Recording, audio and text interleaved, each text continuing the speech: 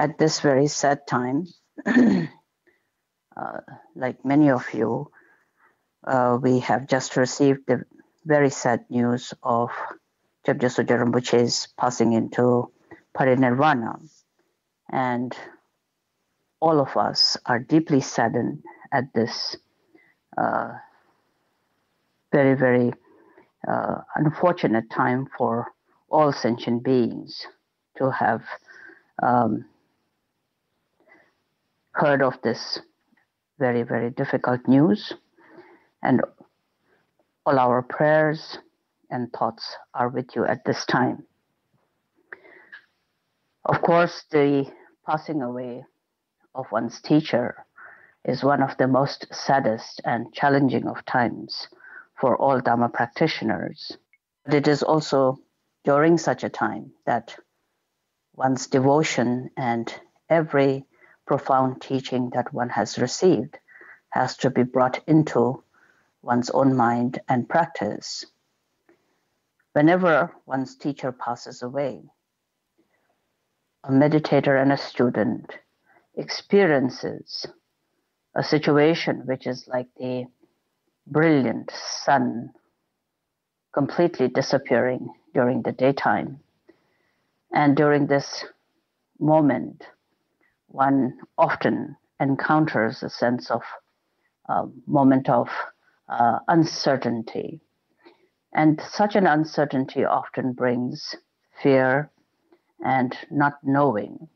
It is very important, therefore, to turn one's mind not just to the extreme loss that one has experienced, and particularly not letting the fear and the uncertainty and the sadness overwhelm you, but express one's gratitude for the tremendous blessing and the wisdom and compassion that one has received, and recalling all of the profound teachings and the devotion in your heart to become the basis of clarity and even more steadfastness and certainty of the view of the Dharma.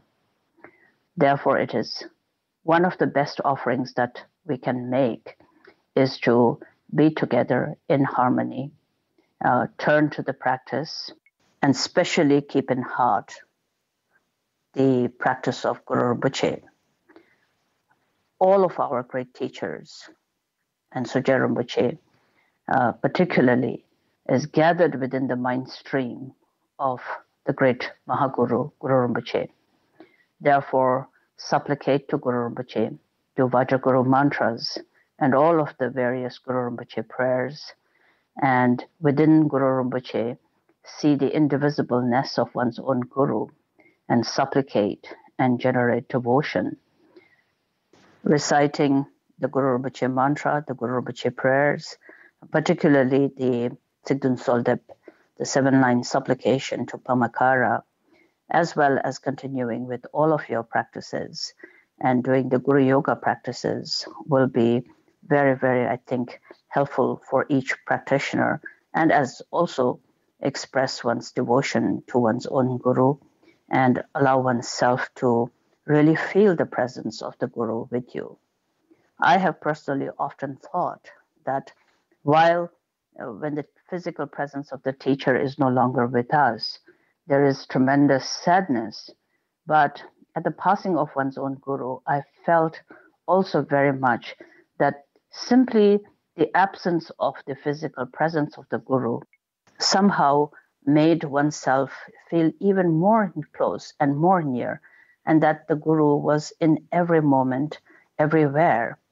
And so therefore, I am sure that with your hearts united together in devotion and prayers, you will, each one of you, find Sogyal Rinpoche immediately with you at this very moment, and even more close and more immediate than you have ever felt before. So please turn to practice, stay strong.